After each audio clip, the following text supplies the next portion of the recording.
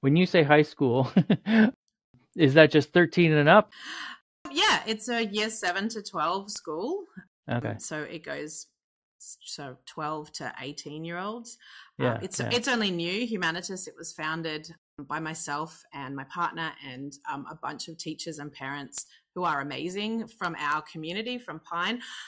That's never been, and Pine's been around for 40 years, and it's never been something that the community has strongly wanted a high school experience, because our kids tend to really do well when they transition to other environments. They enjoy that experience. They have a lot of success and enjoy lots of the aspects of moving to different environments. But my own children, they wanted a democratic high school. And my partner, Patrick, who's the principal at Humanitas, he'd worked at Pine, but he'd also worked for 20 years in high schools as a mainstream principal, deputy principal, head of curriculum, all sorts of things. And he loved that work. He was really excellent with teenagers, but he saw a really strong need, because teenagers are delightfully polite about being bored in their classrooms. They'll sit there and be disengaged but not say anything for several years. And so he really wanted to offer that to the world as well. So we got together with a bunch of people. It's not directly, it's a separate school to Pine, because we're doing things a little bit different, but we have a really strong and friendly relationship. And it's in an inner city school, so it's we deliberately decided to be right in the center of the city so that we can get everywhere, go everywhere. We have wonderful relationships with art galleries and museums and workshops, and so it's a really fantastic place as well. Nice. I'm there 1 day a week. Yeah. How big is the Humanitas? At the moment, we have 60 students.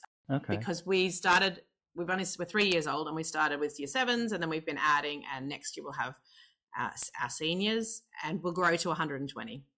Wow. Okay. Very cool. Yeah. Yeah, that's pretty neat. Yeah, and that seems to be kind of how things go. Is, you don't have it till you need it, and then off you go. Australia is a very tricky climate with the government accreditation and paperwork. We have a lot of very, very strict requirements, which is a good thing in many ways. We want really high standards for our schools. We want them to be working to the best they can be, but it can mean, particularly in Queensland, that you have to be extremely dedicated to paperwork in order to get innovative curriculum passed. You have to have someone who gatekeeps and is willing to do that and go, in order for the teachers and the students to have this really rich and innovative program, somebody has to do the work to map all that to the nuts and bolts that's required. So a lot of people do shy away from making innovative schools because of that. Some of us just are a bit more dedicated to the boring bits. Yeah. Well, I mean, it makes sense that it comes out of a long history in a particularly democratic school, but then seeing, if the kids are asking for it, then you have a grounding that then you can, know how to navigate the system. He has some experience with navigating that. So it sounds like some things came together that really made it. Yeah, it did. And I mean, I've always been of the opinion that fine is not good enough. Like, I don't want my kids to just have fine. They could have great, they could have joy, they could have really great experiences. So that's a bit of a driver for me. I notice you do a lot of work with joy, and that's huge for us. Like, joy's big. Joyful spaces. Yeah. And that's sort of the grounding for me is, I have a degree in psychology, so it's really looking at it through that lens and saying, okay, for me it was, so I homeschooled other people's kids for about 5 years. And so I did, and it was consensus run small group. So it was kind of a democratic school, and I didn't know that existed yet. And so it was really, my vision was, joyful, or it was enthusiastic students working with, passionate teachers in a joyful school.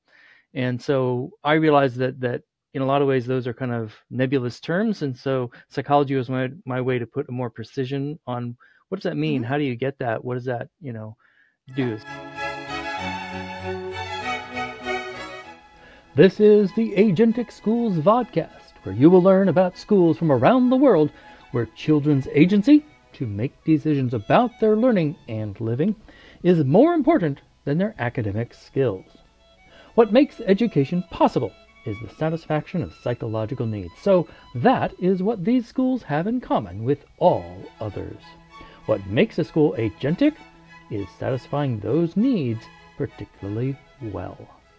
I'm your host, Don Berg.